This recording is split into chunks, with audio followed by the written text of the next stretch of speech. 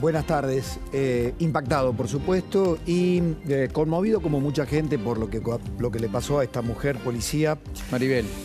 Sé que lo has tratado, pero no podemos naturalizarlo, no podemos pensar que es la fatalidad, que es el azar, de ninguna manera, ¿no? Cuidar a los que nos cuidan. Hoy lo ponía en Twitter Maribel Nélida Salazar.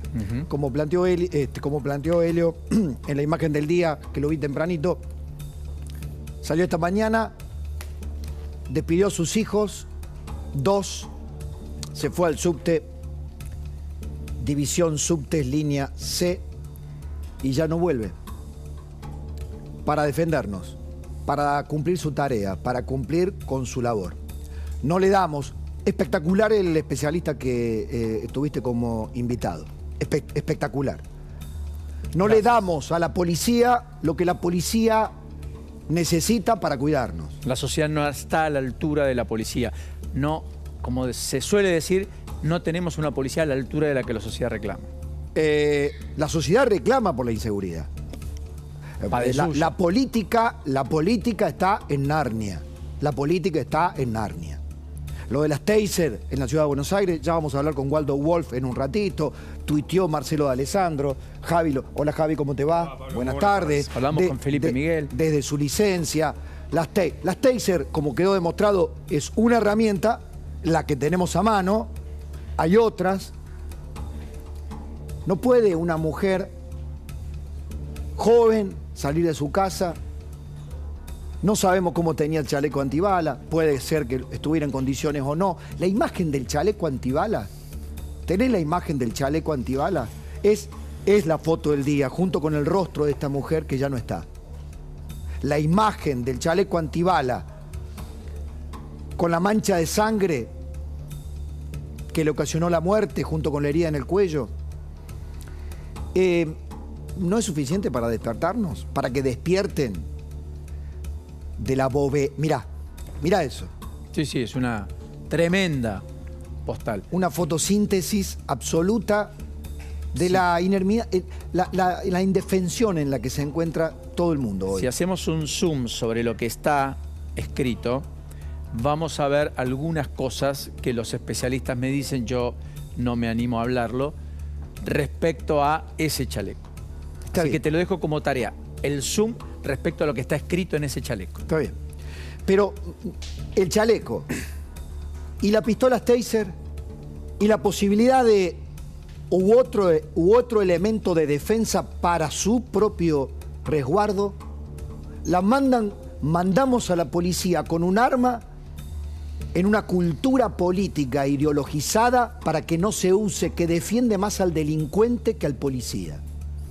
En un sistema garantista donde la ideología se ha metido de tal manera en las instituciones que hoy un policía es más sospechoso que un delincuente cuando cumple con su tarea. Por eso no usan, no sé qué pasó, lo dirán los investigadores, cómo este sujeto de 30 años le llega a robar el arma. Pudo haber sido un descuido, pudo haber sido...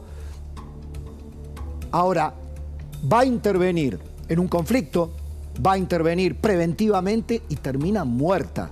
La policía, nuestro representante para cuidarnos, termina muerta.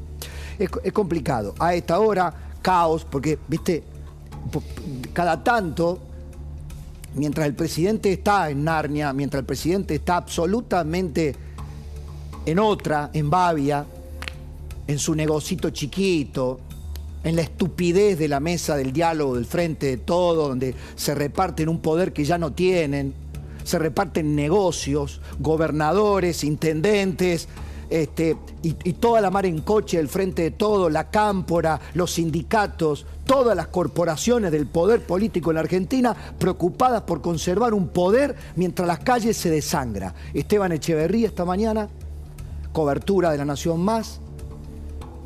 Escuché estaba haciendo zapping, escuché en el programa de Luis esta mañana, una mujer que decía, nosotros salimos, mi marido salimos a trabajar y no sabemos si volvemos. Sí, claro.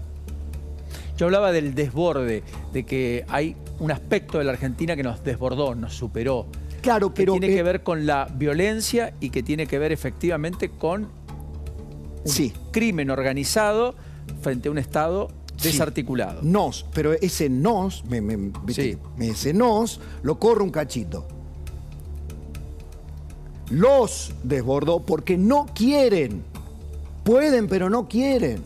No quieren no quiere la policía. No quieren que la policía en Rosario combata el narcotráfico. No le dan las herramientas.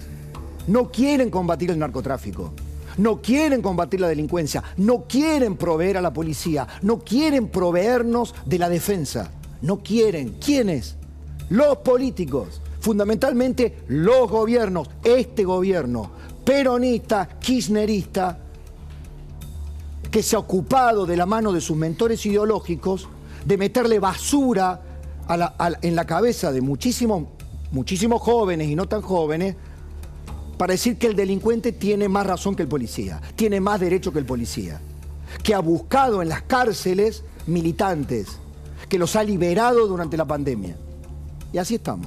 Ahora, que les ha dejado tener el privilegio de usar celulares, medida extraordinaria, excepcional en medio de la pandemia, pero que no corresponde, fruto de las restricciones que ya no existen. ¿Qué le vamos a decir a esta criaturita cuando pueda entender la magnitud de lo que le ha ocurrido? 13 y 5 años los hijos.